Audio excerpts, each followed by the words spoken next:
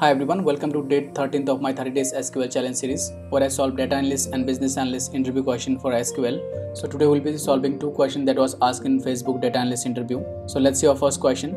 So question number 1, identify the top 3 posts with highest engagement. Engagement means likes plus comments for each user on a Facebook page.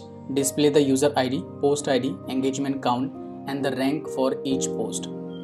So let's see the table first. I've already created the table to practice it. So in the table we have post ID, user ID, likes, comments and post date.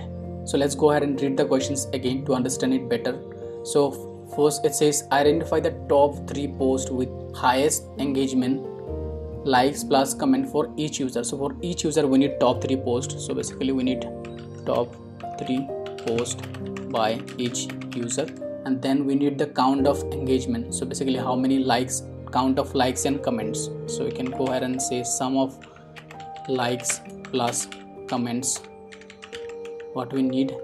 And third, we need that post rank. So what is the rank of basically that post? So basically post rank, this is what we need. And so we will be using this query only. So let's go ahead and start writing our query. So first we need basically the user ID. So I'll be writing it as user ID, and then I'll be needing is post ID. Then I'll be doing a sum of basically likes and comments to basically sum the total number of likes and comments on that post. So which is going to be likes plus comments. So sum of likes plus comments, which is this column, and name it as engagement count, let's say. Now we will be using a group by of the user ID and the post ID. So we'll be doing it group by the user ID and post ID. So now if I just run the query, let me just show you. Now you can see that we already have for that particular user and the post ID, and we see the engagement. Now if we just do a order by which is engagement count in descending order, let's see. Now basically what we can see, let me just do order by user ID instead of post ID. User ID and count descending. Now we can see for each user we have the post ID and that post engagement. So for example, for this user which is 101, that this post having the basically highest number of engagement, these 2 posts. So this is the going to be third post. And now what we need basically a ranking for this post, and then we can basically filter the data for only up to 3 posts. So we'll be using a window functions to basically do that, to basically give a ranking of, because see this user has posted so many posts, so we need to give a ranking from the top engagement, which is this one is going to get a rank 1, this one is also going to get rank 1, then this is going to rank 2, this is going to get rank 3. Basis on the engagement we will be giving the ranking for each users, and then we will be doing a filter by 3 posts for each user. So that's how we will be able to solve this question. So after that we will be using row number basically to simply give a row number for each record for each user, and that is a part of window functions. So we'll be using row number. If you do not know row number, so just let me know in the comments. I'll make another video to explain all the window functions and how they are useful. So we'll be using row number. The syntax is row number, and it goes with over clause. In over it goes with partitions, which is not mandatory. So partition by, I'll be doing a partition by user ID. I'll explain like why I'm doing it, and I'll do order by this basically count in descending order. So I'll explain after this like why I'm doing it. So descending order, and I'll name it as RN, which is basically row number. Now I'll need to use one more window function that's to give a ranking for each post. So I'll be using a dense rank here, dense rank, and the syntax looks similar. So dense rank also partitions by user ID. It goes with order by. I'll be doing the order by same, which is going to be this only. So I'll just copy it from here and I'll name it as ranks. So let me just reorder it. So let me just explain like what this row number is going to keep. So this row number is going to simply add a new column, and it will keep a row number starting from 1. So first row will get 1 number, then second row will get 2 number, then third, fourth. So this is how it's going to give a row number in a new column. And then this rank, which is I am using dense rank. So this dense rank is going to basically give a ranking on the basis of engagement. So for example, this is having the highest number of engagement for the user, which is 101. So this is going to get rank number 1, and this is also getting the highest number of engagement because this both are having same number of engagement, these two posts, which is 8 and 7. So this is also going to get a rank 1. This is going to get rank 2. This is going to get rank 3. So let me just run the query and I'll show you how it's actually working. So now you can see that for this user, which is 101, the post ID is 8. For this post, this is the highest engagement post. You can see that this is 125. These two are the highest engagement posts. This is 125. Now you can see row number is giving row number 1 to this because this is the first row, and this is the second row, it's giving second row number. This is the third row, it's giving third row number. So accordingly it's going basically. Now if you see the rank, so as these two posts, which is 7 and 8, they both are having same number of engagement, so they both are getting rank 1. So it's instead of rank 1 and rank 2, because that would be unfair because they both are having same number of engagement, so they both the posts are getting same rank. And then the rank 2 is going to get by this post, which is 110, because this is the third post, but the rank is 2 because these two posts are having the same number of engagement. So this is the reason we're using two window functions basically to solve it. So now let's go ahead and basically see what else we need. So now we have got user ID, post ID, engagement count, row number, dense rank. Now we can simply use a with clause to basically solve it. So I'll just name it as with rank post. So basically I'm just giving it a table name as rank. So if you do not know about the with clause, do leave a comment, so I'll make a video to explain like how it works. So I'm going to just create a new table which is called rank post on the basis of this query. So this is going to be a virtual table, it's not physical table because it doesn't exist in my database, only just to run this query. So I'll just reorder this. So now from this rank post table which I have created, so I need the user ID, and then I need the post ID,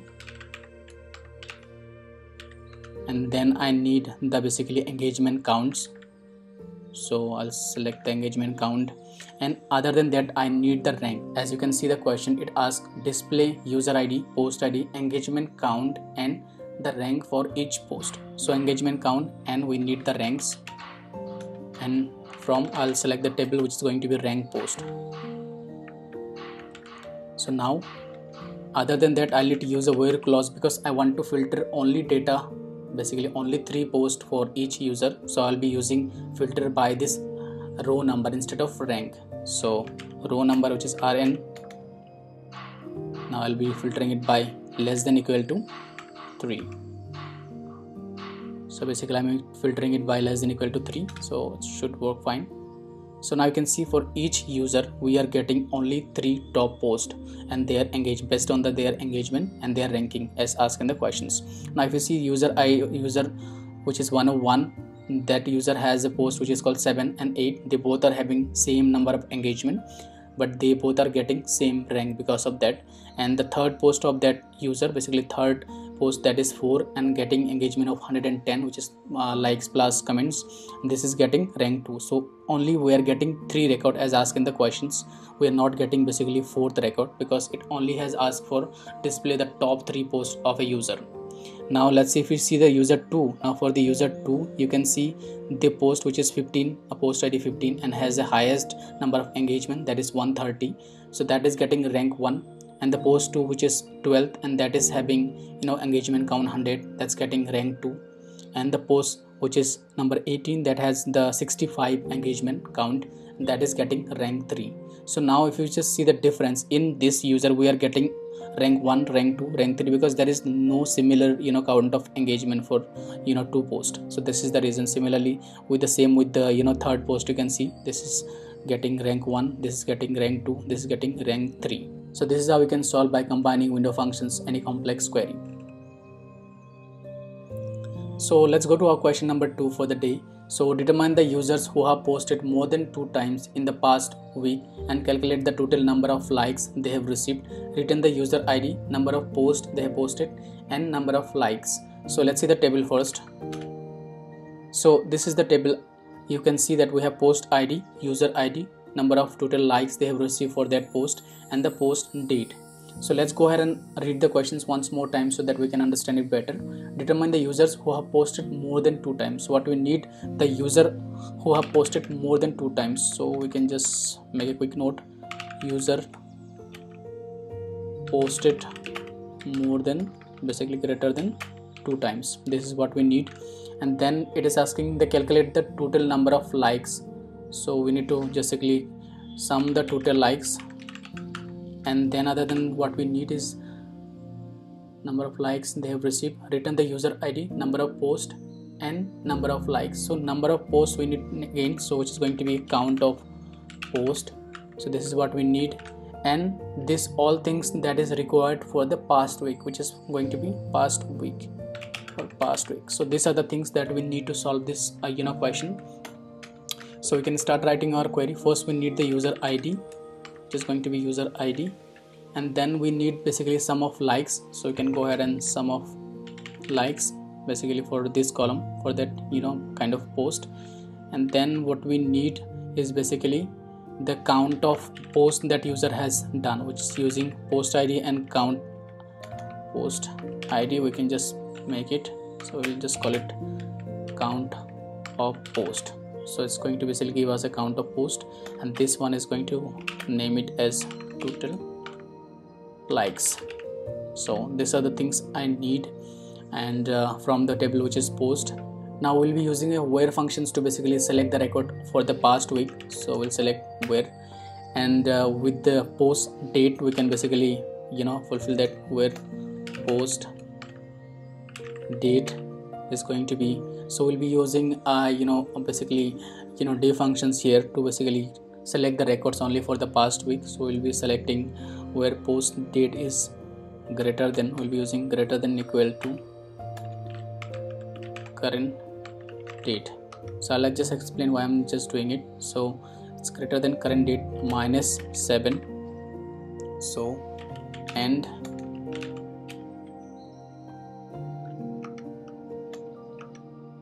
post date is basically less than current date.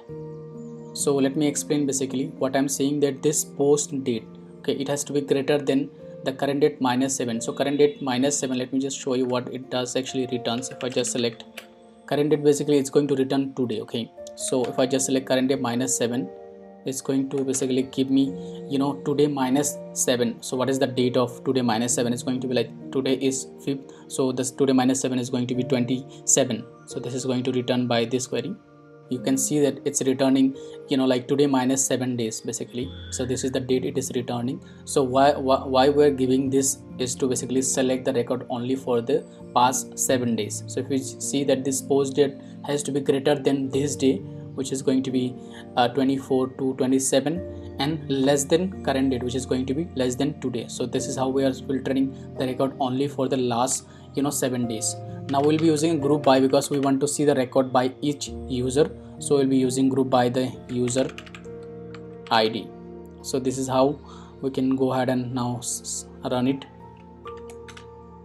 So now you can see basically we have what we need, like the user ID and the total number of likes they have received and the count of posts they have done. So now if you just notice in the question, it has asked to select the user who have posted more than 2 times. So we only need to select the data who have posted more than 2 times, which is basically only this user. So this we can accomplish by simply using having functions here, having this count, which is going to be count of this greater than 2. So now if I just go ahead and run this, should give us the result what we need. Now you can see that we have the user ID and the total likes they have received and the count of posts that user has done, which is greater than 2. So this is the user ID. This is what we basically need in the questions.